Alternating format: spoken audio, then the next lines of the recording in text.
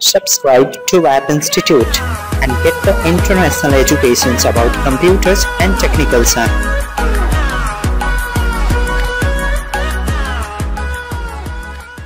Hello students, हम दो चीज़ों के लिए पढ़ते हैं, रहन सहन सीखने के लिए यानी कि लाइफ को सही से मेंटेन करने के लिए, और दूसरा अपना फ्यूचर सिक्योर करने के लिए।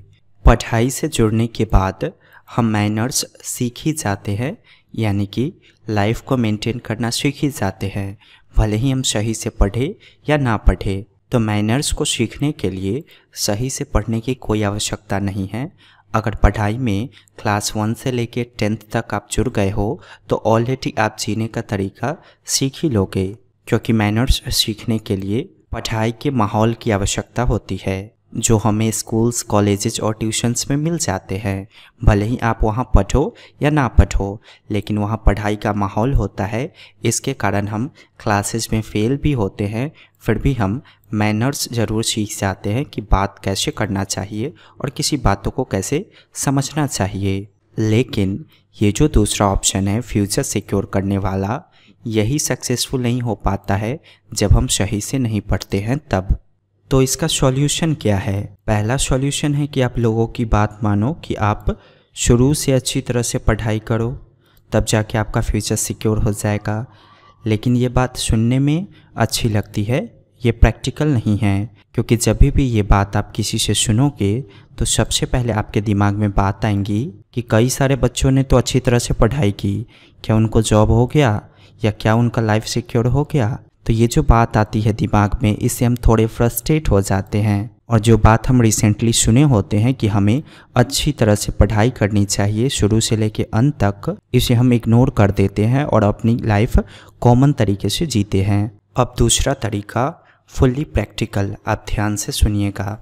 आप किसी भी तरह 10th और 12th पास कर चुके हैं और फिर आप ऐसा सोच रहे हैं कि अगर मुझे फ्यूचर सिक्योर करना है तो मैं इंजीनियरिंग या मेडिकल में एडमिशन किसी भी तरह से डोनेशन वगैरह देकर ले लेता हूँ।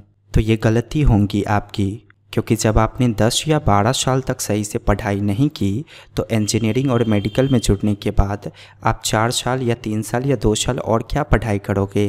तो अगर आप बहुत कमज़ोर है पढ़ने में, आपने सही से 12 तक पढ़ाई नहीं की है, तो आगे कोई कोर्स करने की कोई भी आवश्यकता नहीं है।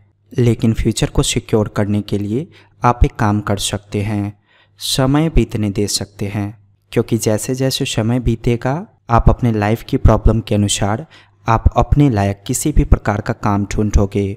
हो सकता है आप किसी शॉप में अपना जॉब ढूंढ लोगे, या हो सकता है आप अपना प्राइवेट बिजनेस को सेटल कर लोगे।